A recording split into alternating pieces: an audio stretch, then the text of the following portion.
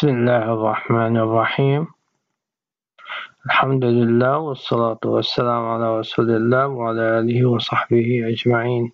اللهم انفعني بما علمتني وعلمني بما ينفعني وزدني علما إنك العليم الحكيم.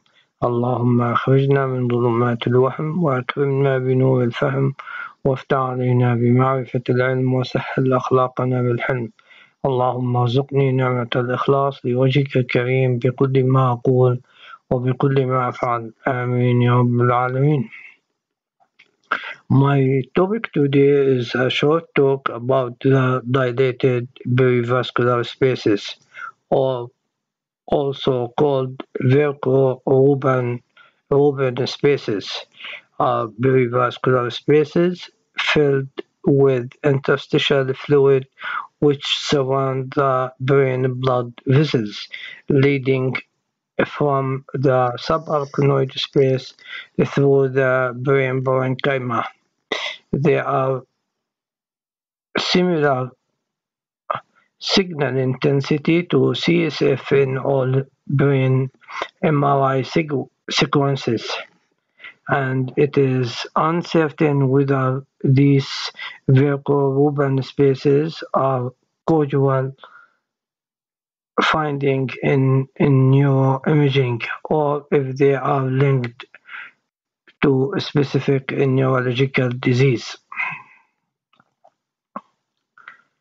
The arterial and venous spaces, perivascular spaces, refer to space around the cerebral perforating vessels from the subarachnoid to intraparenchymal course, as we see here in this drawing, and these spaces contain interstitial fluid, and it is involved in the clearance of fluid and metabolic waste from the brain, and these are the perivascular spaces considered a normal variant, and it is important to avoid categorizing them as a pathological finding,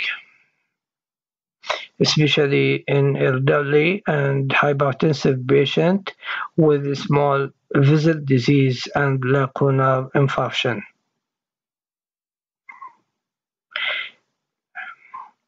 As we said in the basic anatomy and location of perivascular space, as the artery perforating from the subarachnoid space and subbasal space to the cortex, and the enlarged, as we see here, the enlarged view, and this is the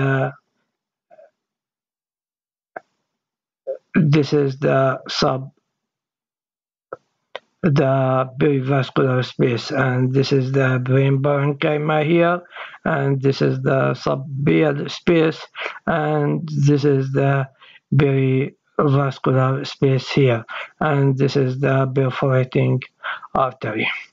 And here, this is coronal anatomic diagram showing multiple bilateral giant perivascular space in the mesencephalothalamic region, with some compression on the third ventricle.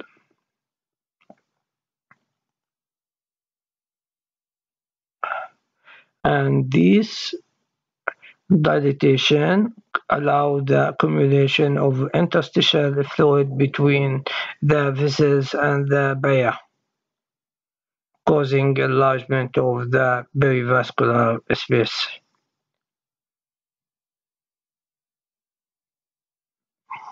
The location around as we said, in the basal ganglia and mesocephalothalamic region, and also in the cortex and around the leptomeningeal leaf.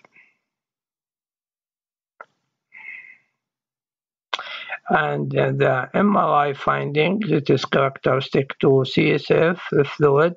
In T1, it is hypointense. In T2, hyperintense. Diffusion, no diffusion restriction, no enhancement, and if they are hypointense, important to distinguish them from the lacunar infarction. And if normally the size of perivascular space, it is less than 2 millimeter. If it is more than 2 millimeter, it is dilated.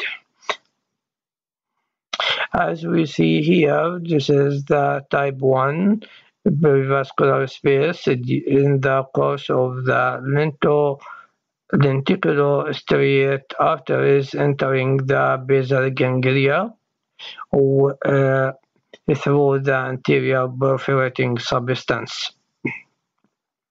As we see dilated perivascular spaces in this T2 weighted image. And here, this is another example of also with type 1 of lenticulostriate perforators. As we see here, it is dilated with CSF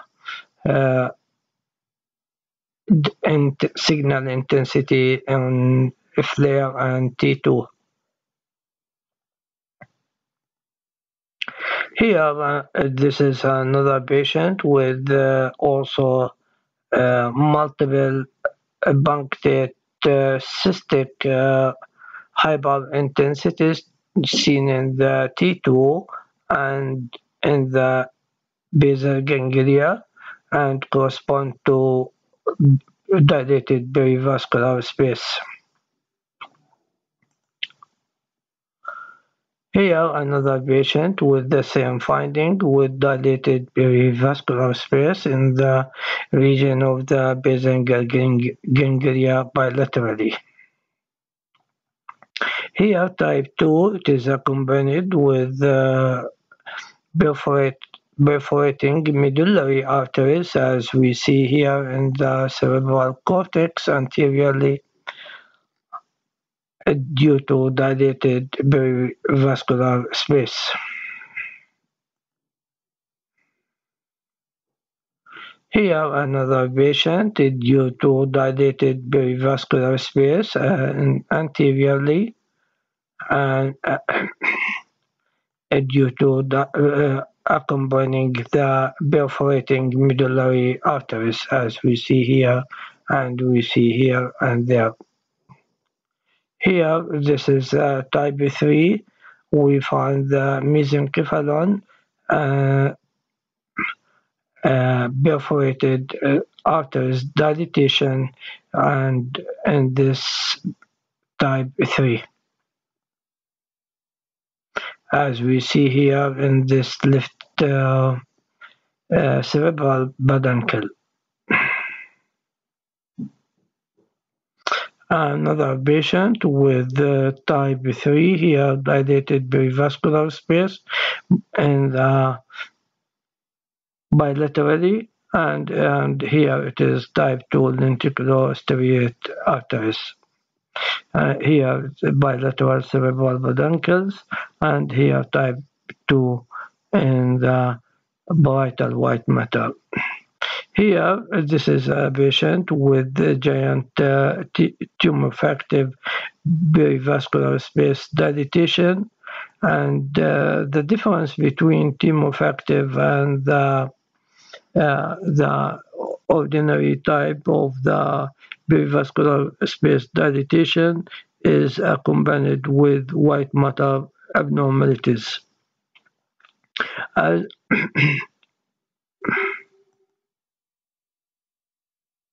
Especially seen in the T2 and white and the flare images. Here, this is a giant tumefactive dilatation perivascular space in the midbrain and thalamus, as we see here, and temporal lobe also. and it is CSF signal intensity, not enhanced, and it is the biopsy proven bay-aligned giant perivascular space. Here, another patient with tumor-factive giant perivascular space with subcortical white matter extension, as we see here. Here, another patient with perivascular space in the surrounding the corpus callosum, and the sagittal view of this patient involving the corpus callosum. Thank you very much for listening, and hoping to see you soon in another talk. سبحانك اللهم وبحمدك أشهد أن لا إله إلا أنت أستغفرك وأتوب إليك.